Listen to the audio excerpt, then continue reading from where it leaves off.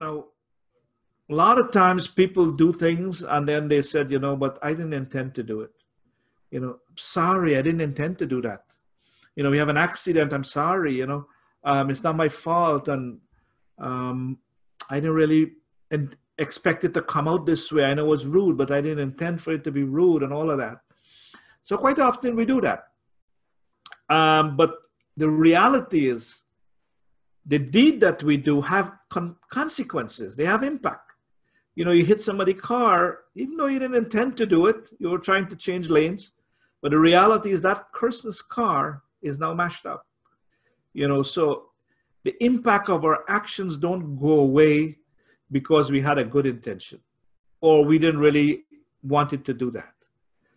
So we've got to always recognize that even though I have good intention, I have to be very careful about my actions and understand that whatever action I do, there are consequences to it. They have impact. It does something to change something in the world, whether good or bad.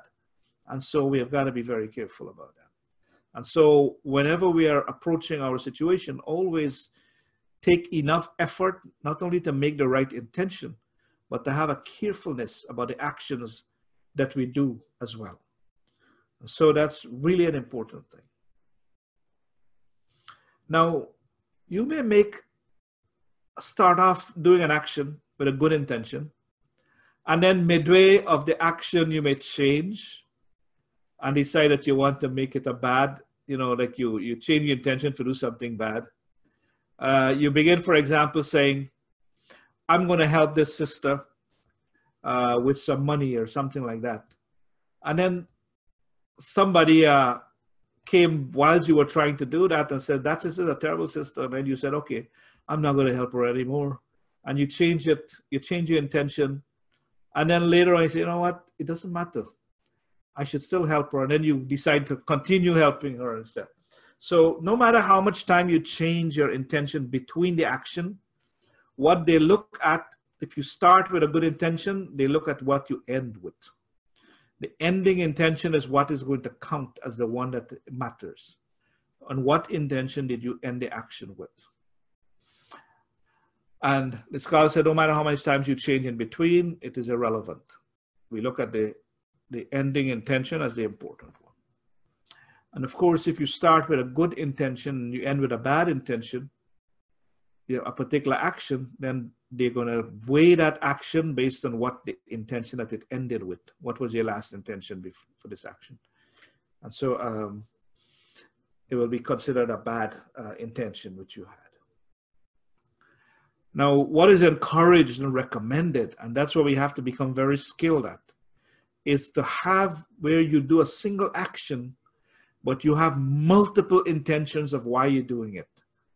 This is really important. So, for example, I may want to fast, and I'm going to say I'm going to fast to please Allah subhanahu wa ta'ala. I'm going to fast because the study circle says that we have to do one fast for the month. I'm going to fast because today happened to be Ashura and we're supposed to fast, so I'm going to use today to fast. So I have 4, 5, 6, 7 reasons for that fast. And the more I'm going to fast because it makes me humble, and that is better for me.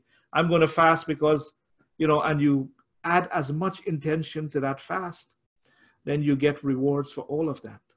And so the idea is to have multiple intentions when you do any single action. I'm praying the salah. I'm praying the salah because Allah commands me to pray the salah. I'm praying the salah because it will bring me closer to Allah. I'm praying the salah because it will make me humble. I'm praying the salah. So as much intention you have, you develop that sense of having multiple intentions for your actions, for one action, then it will maximize your reward for that. Now, intentions are really the why. I've been in many Islamic groups, and quite often, and even in corporations, we make a terrible mistake in that we sit down and we think up of a project, hey, we need to do X. And the first thing we do after we say what we need to do, we go into how. How do we do it? And rarely do we ask why. You will see so often, I will see this happen. We want to do this project. We want to be able to, feed, or let me give you other than feed. We want to be able to go into the neighborhood and share out some flyers about Islam to the people. So once we find what, we jump to how, and we never ask why. Why do you want to do that? Is that the most effective way to give the dawah? The why would give you the purpose of why you're doing it.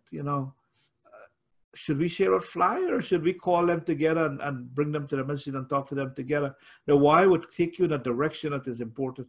And when you answer the why do we do this? You will find always you will have to adjust the what and the how, because the why will bring the purpose, the exact purpose of why you're going to do something. And that is where the why comes in. So it's really important that because we are result oriented, we only think in terms of accomplishing the end result.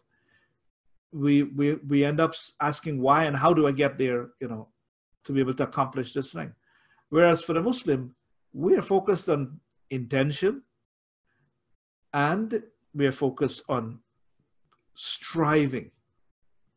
In other words, on working towards getting to the end. We're not so much focused on what happens at the end.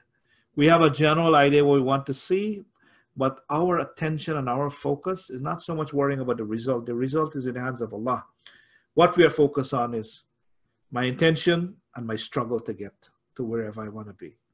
So we spend a lot of our time on doing that. So the intention allows us, if you train yourself to always make the intention, you will always keep asking yourself why. And you should always do that. And you'll be shocked. If you go into a group or your youth group or whatever group you have, and they have an activity and you ask them, why are we doing this? You will be amazed at the reply. Well, we always used to do this.